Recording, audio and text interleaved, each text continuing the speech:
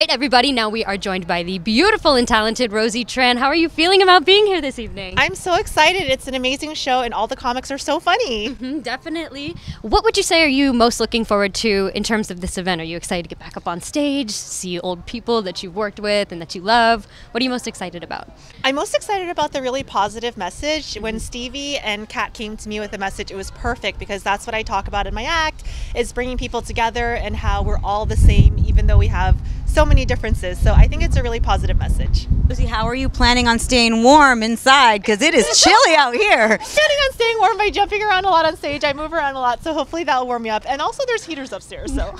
Thank you guys so much for watching. I hope you enjoyed all of the behind the scenes footage, the montage, the interviews. We had such a great time speaking with these awesome comedians. So stay tuned and stick around. Make sure to continue to follow Stevie, Mack, Kat C, and Blasian Hot Comedy because there is so much more to come. There's a documentary, so stay tuned.